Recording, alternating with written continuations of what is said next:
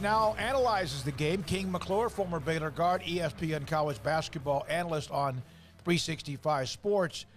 King, I don't even know how when you get out I know it's much more than this, but when you are out rebounded by nearly 30, what is the deal? What is that effort? Is that hustle? Is it luck? What is that? Man, I honestly, man, I can't even describe what we saw today out of the Bears, and for them to be out rebounded by that much, to simply put it, the Bears just got punked today. They got punked by Iowa State, and that's all you can really say about that. How do you take what's happened the last couple of weeks? I mean, there's some good things in there too. And then change that as you move forward in the tournament, especially for the next few days, not knowing what you're going to see. Yeah, it's honestly one of those things where you just have to have like almost a short-term memory loss. That's what we like to call it, because a lot of times when you playing in a tournament like this and you go on to the NCAA tournament, I mean, now it's a one-game season. So now if you hold your head and you're remembering what's going on, and you know, you're still soaking on the last, you'll be out and your season will be done. It's one of those things you have to keep moving forward. You have to learn from that and make sure it's not a repeat. But the problem is, though, you know, effort has been the problem too many times this season. That's the biggest thing that Coach Drew has had the coaches, the effort on the defensive end, the rebounding. And I mean, I think between the two bigs, they might have had, I want to say 0 rebounds maybe, or like 1 or 2. Pretty close. That's unacceptable. So, I mean, for me, you have to keep looking forward, and at the end of the day, one game at a time from now on. I know there's plenty of other negatives to get to. Let's focus on a positive. What do you think of Jalen Bridges today? Well, Jalen Bridges did a great job of stepping up when his time was called, because when I think about Iowa State, they do a great job of making it tough on the guards because they put length on our guards, and it kind of bothers them at times. So they do a great job of canceling out the guards. He needed somebody else to step up, and frankly, Jalen Bridges gave us a chance to win the game. So without Jalen Bridges, the game probably wouldn't even been close because of the difference on the glass. But Jalen Bridges played well. I mean, they need this to carry over, and I think that he can be that. He's finally becoming comfortable in his shoes and the role that he is starting to play. Fran called him that he was the Baylor's Kevin McCullough, and I like that. I mean, he's starting to embrace his role and starting to really step up. King, you talked about washing this out. They have a full week. The selection Sunday, they could play as early as Thursday or Friday, no matter what. So they do have a full week. So what is Scott Drew? What is it, more mental or physical the next 6 or 7 days? You know, I guess that's the hard part about being a coach. Because if I'm Scott Drew, I have no idea how I'm addressing this, because at this point of the season, it's almost like it's too late. Like it's almost like you have to accept who your team is and who your team isn't. And see what you do well, what you do good, and try to capitalize on those. But knowing Coach Drew, I know they'll probably take tomorrow off. Today's Thursday. They'll take Friday off. I'm sure Saturday and Sunday, maybe even Monday. They might even take 2 days off. But the next 2 practices will be extremely hard. It'll be a whole bunch of rebounding drills because Coach Drew is going to want to try to, work on that and fix that. But it'll be a lot of physicality. It'll be a really hard practice the next few days. But then towards, the game time, it'll be lighter and he'll ease up. But like the next practice and the practice after that will probably be extremely hard. What kind of team do you think they need to match up with in the first couple rounds to get to the next weekend? They need to match up with a team that does not, how do I phrase it? I guess a team that is not super aggressive on the defensive side. Because if you match up with a team like Houston per se or something like that this is super physical and tries to punk you from when the time they step on the court, I don't know if Baylor will fare out well with that. So, I think they need to run against a team who is a little bit less aggressive on the defensive side and that's not so physical. You made that point about you don't even know what to do. This is who you are. You can't just like flip a switch, can you? You can't just turn a light on and you become – or can they get back to who they were when they won, 10 of 11 or 9 straight conference games? Yeah, I think they can. But, I mean, at this point in the season, the way they get there is just by outscoring people. That's just what they have to do. Defensively, they're not going to be great. They're not going to be the toughest team. They're just going to have to outscore you. And now, can they do that and get hot and get on a streak? Yes, they can. But I just think at this point in the season, they have to accept who they are. And they're a team that's going to try to outscore you. If it works, they win. If it doesn't work, then they're in for a long night.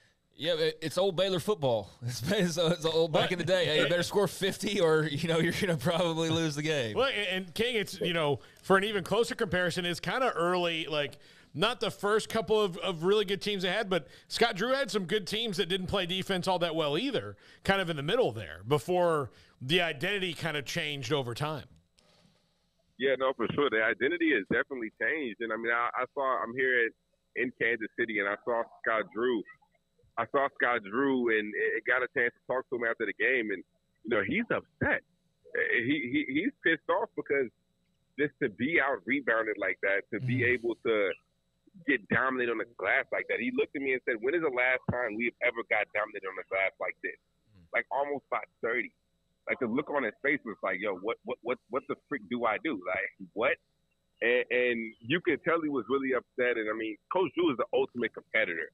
He hates losing, especially losing to a team 3 times in one season. That typically doesn't happen. So you hate to see that, but I think ultimately they know who they are, and Coach Drew's going to try to correct it. But at this point in the season, you just really can't correct it. Yeah, you're right, man. Like, why is it going to change now all of a sudden after all these months? You're absolutely dead on with that. So yeah, there have to be a long look in the mirror and some figuring out here pretty soon in the next couple of days of which direction they want to choose to go. But on the flip side, I mean, there is a team celebrating what was a very nice win, and that's Iowa State. Now, as you mentioned, 3-0 over Baylor this season. Obviously, had a situation just a week ago with Caleb Grill, and that didn't let that sidetrack them at all. TJ Otzelberger and the Clones are, handling their business now. King, what do you think about ISU as we move towards the tournament? They move forward after the win today. I like their team. And, I mean, the whole Caleb Grill scenario, there's been a lot of drama in the Big 12, which is crazy in the past, 2 weeks. A lot of drama, which you typically don't see. But with the Caleb Grill incident, I mean, I don't know what happened, don't know what was said, but it seems like the team has been able to look past that and been able to gel and come together and find ways to win games. I mean, they played Baylor twice. They'll probably play, I want to say, Kansas tomorrow if Kansas pulls this one off. But I think this team is good. I mean, I think the way that they play the number 1 defense in the Big 12, they pressure you. They have length. They're ultra physical. TJ Otzelberger, he's a great coach. He's a very underrated coach in the Big 12. He knows what he's doing, takes care of business.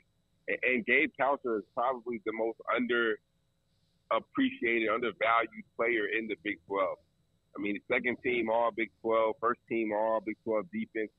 I mean, that guy is so valuable to his squad, and he's been so good all year. Really, nobody talks about him. I mean, for a guy who was horrible last year to what he is this year, honestly, maybe he should have got most improved player. I mean, they would give it to a Kansas guy. You know how that goes. But Gabe Kalscheur, I mean, he's been so great and he meant so much for that team. And they're old. Gabe Kalscheur's old. Jaron Holmes is old. Outside of Lipsy, majority of those guys are old, so they know how to handle business. King, there's one other thing, and trading text back and forth sometimes with Craig or Paul, or sometimes with Paul during the game. In the last couple of weeks, Iowa State, the last, 5 or 6 days, Iowa State is 56 of 109 from the field. They would is it also not only are they being dominated on the defensive end or on the offensive boards by the opponent, but it seems like they are allowing an inordinate amount of shots right at the rim. Yeah, and I think primarily that's due to them getting steals. And when you look at their turnover percentage and how much they turn people over, I mean, they're getting layups. They're getting easies. And a lot of times when you're getting those easies, I mean, your confidence starts growing. The harder you play on defense, you get a fast break layup, you get another one, all of a sudden your confidence is rolling, and now you're able to get downhill with ease. And these guys, I mean, Darren Holmes, one of the best guards in the Big 12 when it comes to being able to use his body and shield off the guard defender and be able to finish at the rim. And Gabe Cowser, same thing. Lipsy, not really a three-point shooter, so what he does is get to the rim and find people. You know, he's played really well too. Undervalued freshman Taman Lipsy has been phenomenal. But yeah, I mean, I think it's primarily due to their defense and how they turn people over. They're getting a lot of easy layups. King, Mark Adams is out at Texas Tech. Would you be surprised to see Kirby Hocutt go to the Scott Drew tree for Grant McCaslin, who's been there on the Texas Tech staff before, or maybe even Paul Mills? Yeah, for sure. I'm definitely going Grant McCaslin or Paul Mills. I mean, when you look at what Paul Mills is doing this year, he did something that hasn't been done, I think, in 50 years or since 1950, where I read something earlier.